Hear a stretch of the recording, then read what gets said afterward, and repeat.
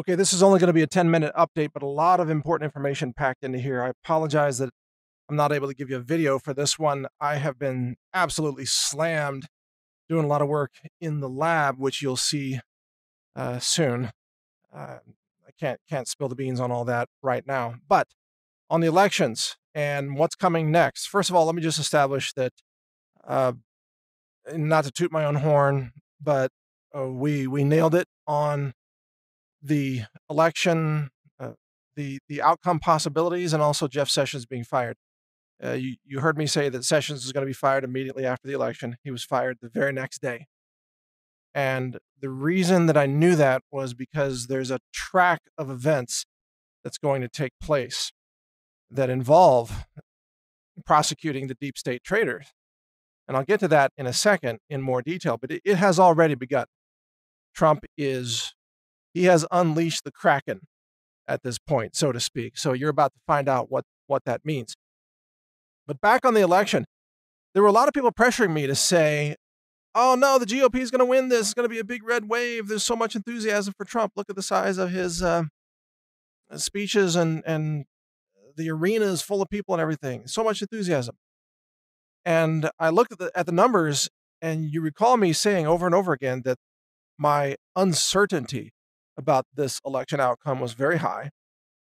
And my final prediction was that the GOP would keep the Senate, and that there was a 40% chance the GOP would defend the House, but a 60% chance that Democrats would take the House. But I also said multiple times that for this election, uncertainty was very, very high, which means a very broad range of possible outcomes. And so what we got actually was a split. The GOP did keep the Senate and gained, I think I predicted anywhere from 2 to 5 seats was my prediction, something in that range. And it looks like they've gained 3 seats. So it's right in the ballpark of what we were thinking. And for the House, of course, I'm disappointed that the GOP lost, I think it's 33 seats, but that's not horrific, and it's well within the range of possibility. So pretty much in line with what we expected to see for this election. Now, in terms of what's happening moving forward, the fact that Sessions was fired immediately, well, he says he resigned. Of course, he was told, resign or you're out of here. This puts a man named Whitaker, I think that's his name, Whitaker, in charge of the Robert Mueller investigation. It leapfrogs over Rod Rosenstein, who may be fired next. I expect Rosenstein won't last very long. Whitaker being in charge is huge because this puts Robert Mueller under the authority of Whitaker. Remember, Jeff Sessions recused himself, which put Rosenstein, the deputy attorney general, in charge of the Robert Mueller investigation, which was unconstitutionally initiated in the first place. It's an illegal investigation. But Whitaker has no such a conflict of interest, and he has not recused himself. And Whitaker intends to run this thing as the acting attorney general of the DOJ. And the interesting thing about Whitaker is that in 2016, he is on the record in a USA Today op-ed saying that he thought Hillary Clinton should be prosecuted and sent to prison.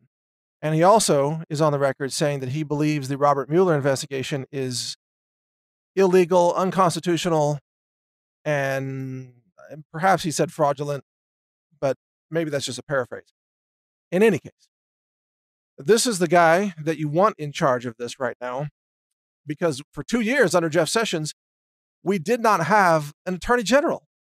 Jeff Sessions is a traitor to America. He got sworn into office and confirmed, and then the very next day, essentially, he recused himself, which meant that he was going to sit as the attorney general and do nothing.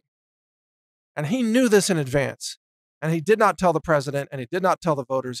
He should have told people before he went through the confirmation, hey, I'm not going to act as attorney general. I'm not going to prosecute the deep state. I'm not going to do anything. I'm just going to sit on my hands for 2 years and let the Democrat deep state run everything.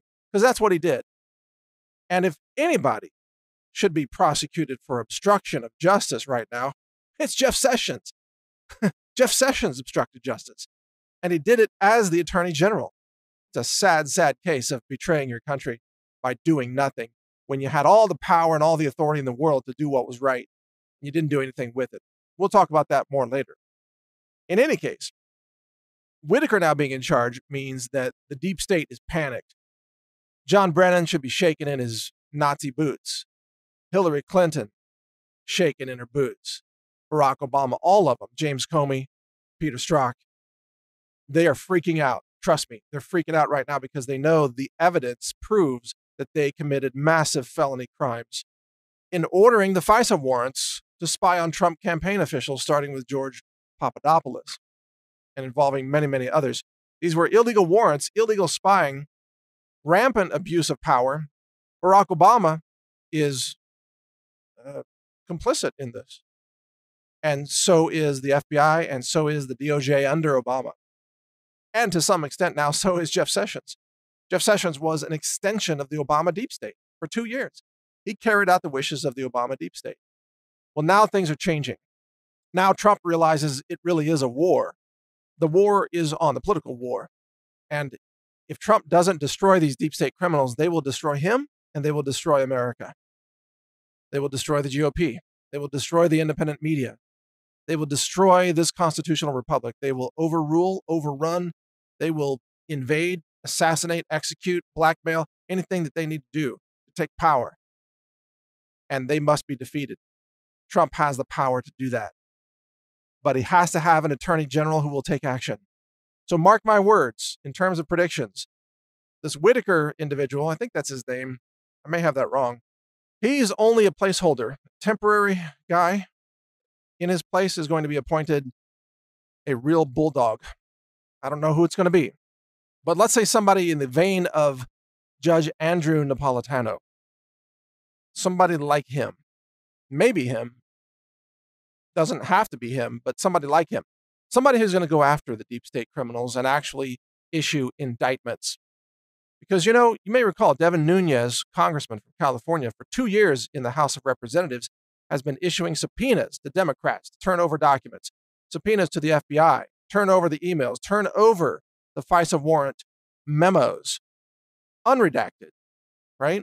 And for 2 years, the deep state said, nah, we're just going to ignore that.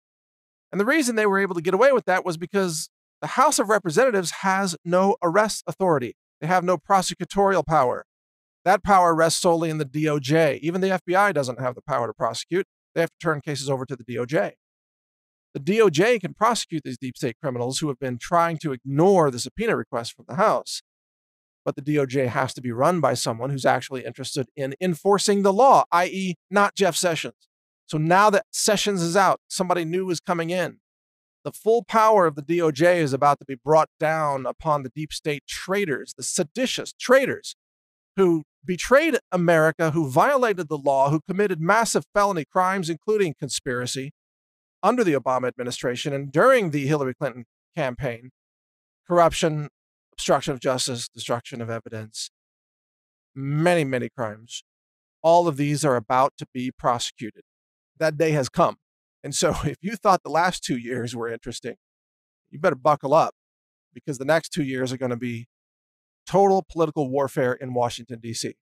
And the media is trying to destroy Trump. The media is on the side of the Democrats. The deep state is fighting for survival. Trump is fighting for America. And we, the independent media, are fighting for America and the end of censorship and the rise of patriotic Americans and the exposing of the deep state criminals who deserve to spend the rest of their lives behind bars. Obama himself could be stripped of his presidency. In fact, that may be about to happen. And I'm one of the ones who told you this 6 months ago, because I knew this was all coming. Hillary Clinton, lock her up, is not forgotten. It is about to become center stage of events that will take place. So keep reading Natural News. Keep watching brighteon.com for videos. We've got thousands of accounts now uploading videos every hour of every day. Watch. You'll learn a lot just by watching there. Check it all out and, stay informed and stay safe. There's a lot yet to come. This is Mike Adams here. You can see my channel and hear my podcast at healthrangerreport.com. Learn more at healthrangerreport.com.